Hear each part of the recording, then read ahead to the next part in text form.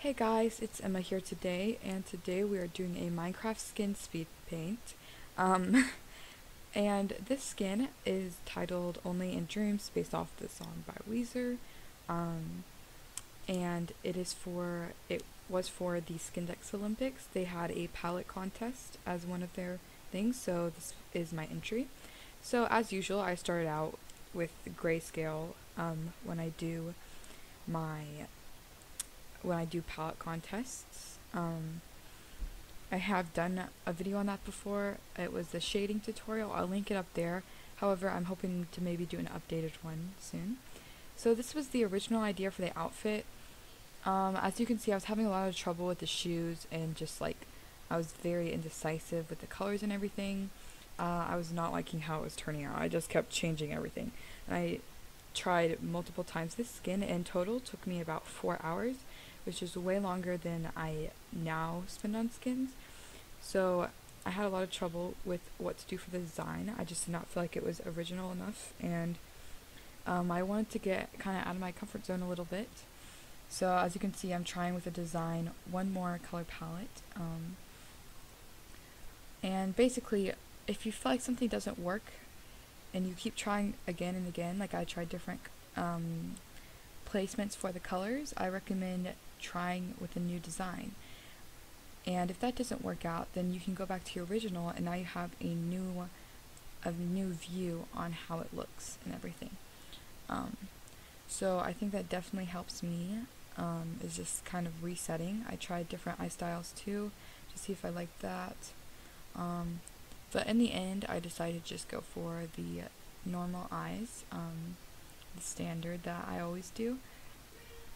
And like I said, I'm starting over with the design, which I did a checkered pattern, and I've never done that. It was quite out of my comfort zone. Definitely took a very long time. You'll see in a little bit. It took a long time to shade. But I'm really happy with the end result, so I'm fine if it takes longer, if it takes 4 hours, but I'm happy with the skin, then I'd rather that.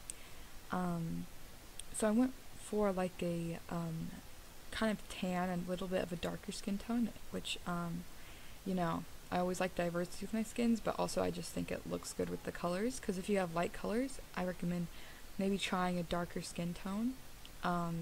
Sometimes it looks better with a lighter one, but I think the contrast really makes it look good. And with darker colors, a lighter skin tone really works well. But any skin tone works with anything. It's just, I always base the skin tone off the design because I just think it makes it, you know, pop more. So, yeah, I was having a lot of trouble with the braids too because I wanted to do braided bubble braids, which, I was having a lot of trouble with it, so in the end I just decided to go for standard bubble braids. I still think it would have looked good with the braided bubble braids, but I just was not really happy with how it was turning out, so I just decided why not just go for the normal bubble braids. I still think it looks good and I'm very happy with it. So I just shaded the skirt. I wanted the hair to pop, so that's why it has more of a greeny tint, and then you'll see I adjust the hue shifting because I'm working on hue shifting, definitely not a pro at it, but I think especially in the hair it looks good. One thing that was hard with this is, with the skin, with the palette, was the fact that 2 of the colors were almost identical, and those 2 were the ones that I used for the checkered thing, so we really tried. I had to shade it to make them look very different. And also the third color, the skirt, I tried to make that darker and contrast well. You know, if you watch my videos, contrast is a big thing for me. So yeah, then I just filled in the edges and now shading the shoes. I was also having trouble with the shoes, but I just went for a simple kind of boot thing, and I think it turned out cute. I didn't want it to be too busy on the bottom because the top was already so busy, and then as you can see I add the little bangs. I just thought it was interesting to include that, and now I'm shading the skin, and I really like the way I shaded the skin. It just kind of has, I don't know how to explain it. I just like the colors I used, is what I'm trying to say. I decided to change the cardigan in the back. I shortened it in the back, which you might think is strange because usually like